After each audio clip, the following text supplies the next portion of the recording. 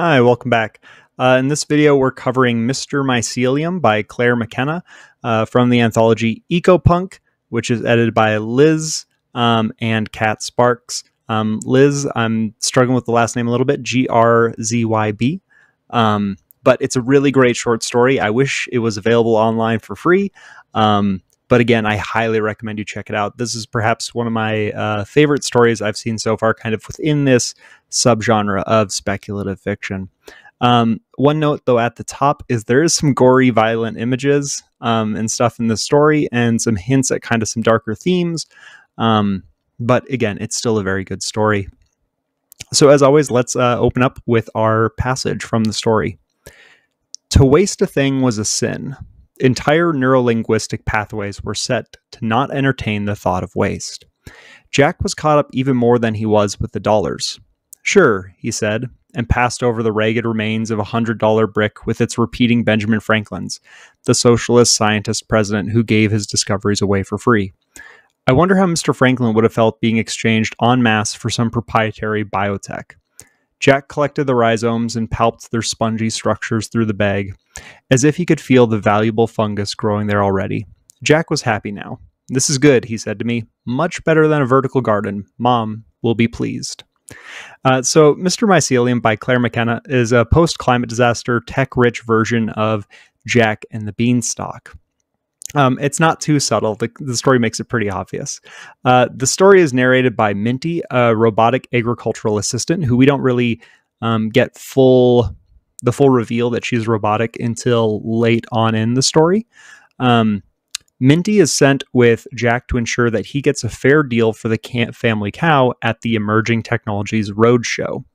Jack's family was a once wealthy group of farmers who lost most of their lives, their genetically modified cows, and the farm in a raid by an anti-environmentalist group. All that remains is Jack, Jack's mother, and one aging, genetically engineered family cow. At the roadshow, Jack is scammed into selling his cow to a shifty livestock trader for US dollars, a now out-of-date currency. They mentioned something about the exchange rate as well, but it's effectively worthless. During this, Minty protests, knowing that Viv and Bob, who are effectively her family, will, and I think she refers to Bob as Dad even at a couple points in the story, will put the blame on Minty for not stopping Jack. Viv and Bob took in Jack and his mother after the raid as the anti-environmentalist group spread poison throughout the farm, rendering it unusable. Left with only the rotting US dollars, Jack ends up making a deal with Mr. Mycelium, a man trading in genetically modified mushrooms and wearing like mushroom clothing and all sorts of stuff. It's a fun character. Mr. Mycelium takes the cash to uses a growth medium for spores and gives Jack what he believes to be rhizomes that grow construction fungus, able to build a house over the course of a week. Jack and Minty then return to the farm with these, quote, magic beans, unquote. Jack's mother is furious and throws the rhizomes onto the old poisoned farm plot in front of Jack, but after a rainy night, the mushrooms, in combination with the lichen, spread to contain the initial poison, combine to grow a tall fungal forest over the farm plot. Jack walks into it, seemingly killing himself, but however, it turns out that the rhizomes from Mr. Mycelium were in fact the Hemyong protest zone transgenic product that's designed specifically to clean up poison, so it ended up being a good twist of fate. Minty walks into the now deforming and disintegrating forest to find Jack sulking over the past. Minty berates him and remarks that, quote, there's more to civilization than just agriculture. Survival is all about persistence, after all.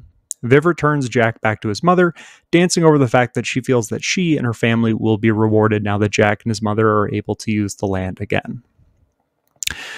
So my notes for the story. This story is about waste and use.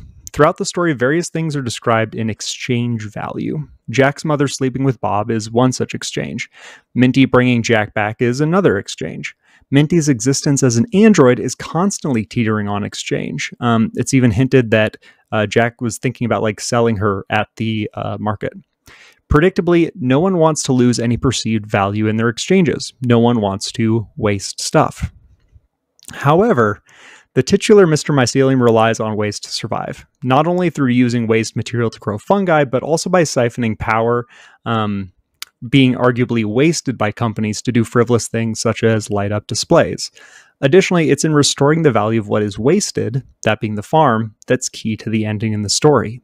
Finally, Minty's value is constantly wasted throughout the story by those around her, particularly Jack. Jack views her as less than, and in doing so, fails at his initial task of selling the cow.